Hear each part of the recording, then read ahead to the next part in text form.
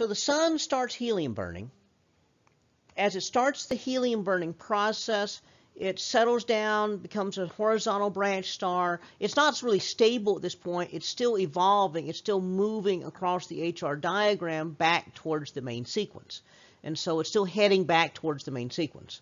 But the thing is, we also know the lifetime of a star on the main sequence depends on the mass of the star.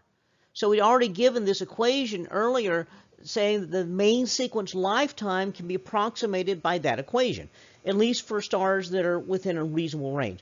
For super high mass stars, this equation doesn't work, and for really low mass stars, this equation doesn't work. But for in between, this equation works pretty good, and so it's a pretty good approximation. So we can look at a star cluster, and this is the HR diagram of a very old star cluster. And remember, the main sequence would look something kind of like that. Okay, so what's happened is that the stars that were way up here on the main sequence, these are the higher mass stars. Those stars have already died, become red giants, got back onto the horizontal branch. And so that is what's happened here. Okay, now, so we've got the main sequence running across here, and so what we can do is we can actually figure out, that the stars that were up here, in the upper part here, they've already died, and so those stars are no longer alive. Those stars are no longer alive. Those stars are no longer alive. Those stars are no longer alive. These stars down here are still alive. So what we can do is work our way up. Those are alive. These are just now dying.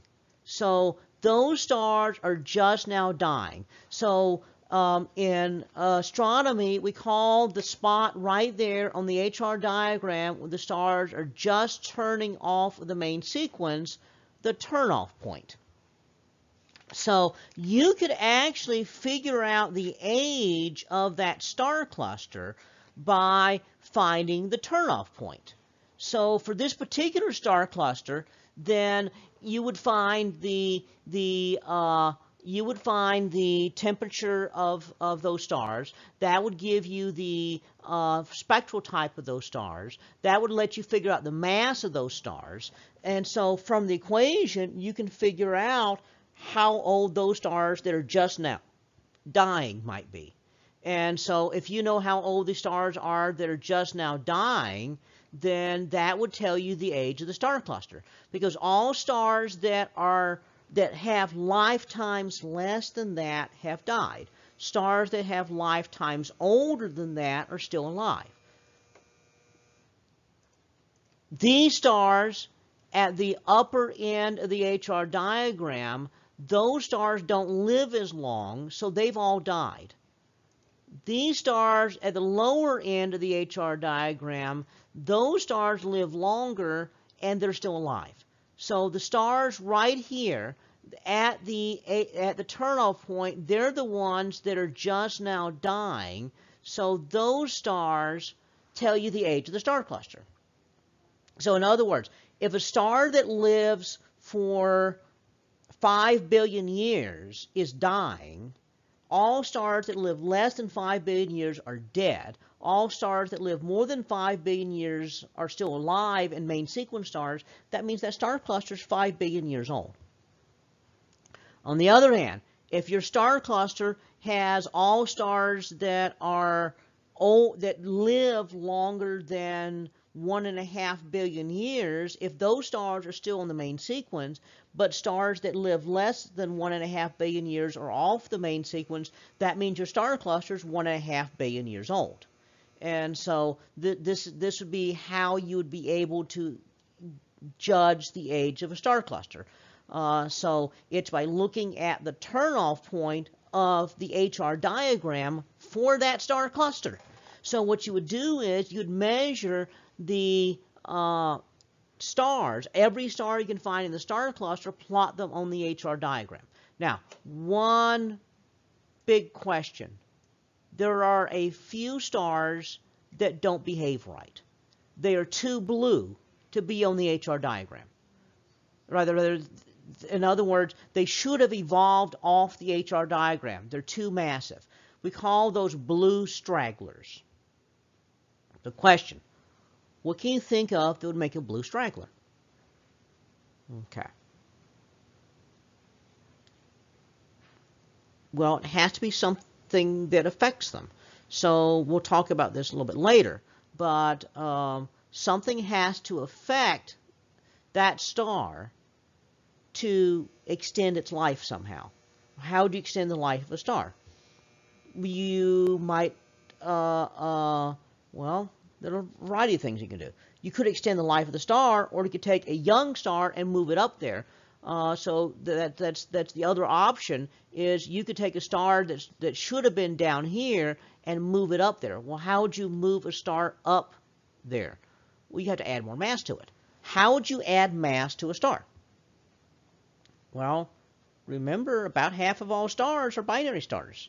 So if a star is starting to expand a little bit and die, if it's really close to another star, it could actually dump some of its outer layers onto the other star and add mass to the other star, which would move the other star on the HR diagram.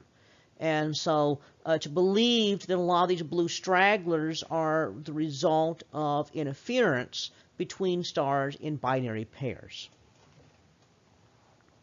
So, several different star clusters. The turnoff point, you figure out how long a star would live that's at that turnoff point. Okay, so you look at the Pleiades.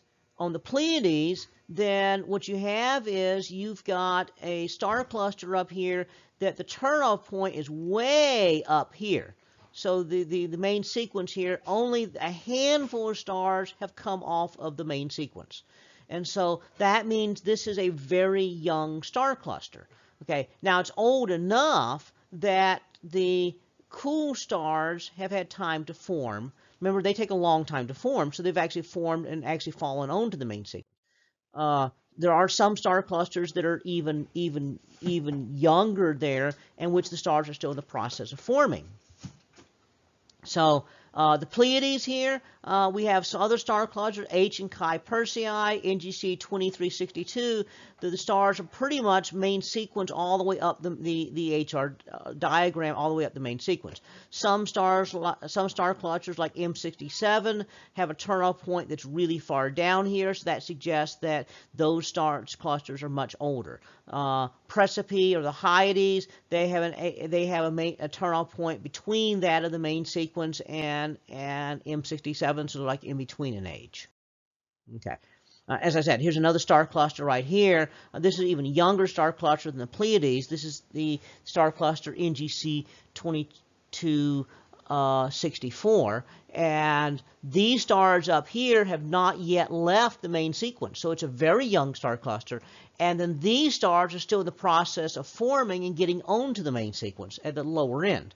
And so, again, the HR diagram tells you a whole bunch. In fact, these stars up here are still in the process of collapsing down to the main sequence. So they're not actually stars that evolved off yet. So the HR diagram is vital for learning how to find the age of a star cluster.